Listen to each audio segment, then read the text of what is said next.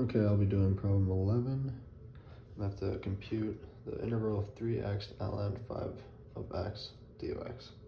So to integrate by parts, we're first going to want, I like to remove the constant. So this is going to get moved to 3 multiplied by the integral of x ln 5x d of x.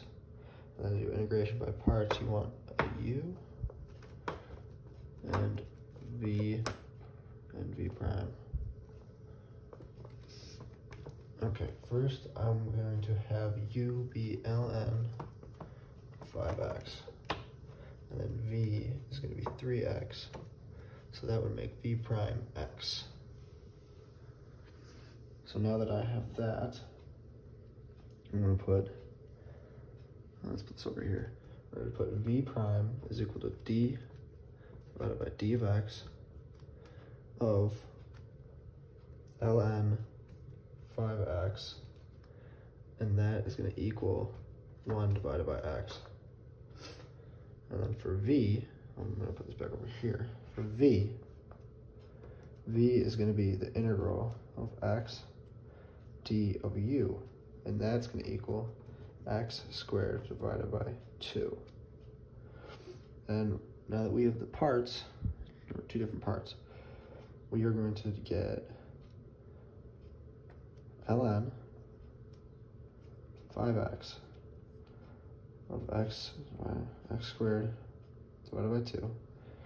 That's this du and the u. And then I'm going to subtract the integral of 1 divided by x multiplied by x squared divided by 2 d of x. So that we just combined everything all into one. That's most of the work right there. That's the first half. So now that we've combined into one statement, we're gonna want to simplify this. So the easiest way to simplify is that I want to have x squared, this all be one fraction. So it's gonna be x squared, so I'm gonna multiply by x squared ln 5x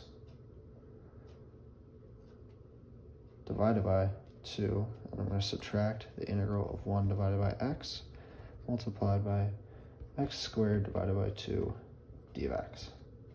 Now I want to simplify this. I'm going to multiply these together. So we're going to first bring this down, and 5x divided by 2, subtract the integral of x divided by 2 d of x. Now that I have this, I'm going to want to break this apart again. So now it's going to be 1/2 x squared ln 5x, subtract the integral of x divided by 2 d of x. And remember that we still have this constant out.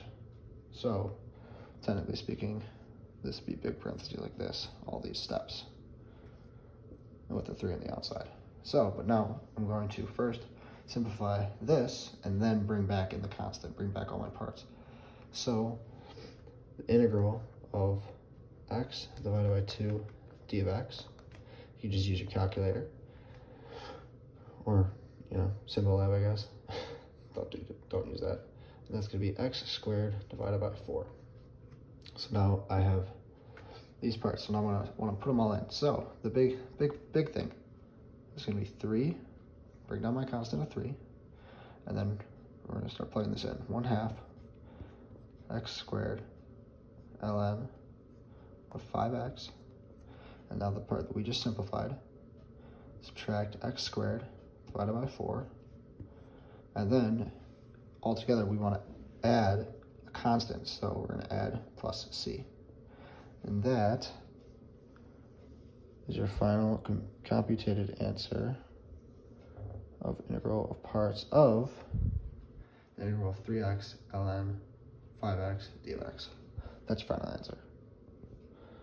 Okay, for part B of 11, the answer is false because I need to solve this. I need the integration by parts version of this. And this is actually just a chain rule because it breaks that equation into 2 different parts. So I want to multiply by that's my f of x version, and my g of x version, which is that. and that's the chain rule. But if I wanted to get integration by parts, I'd have to break it into the formula of integration by parts and have to break these values into U and V. That's really bad, U and V values.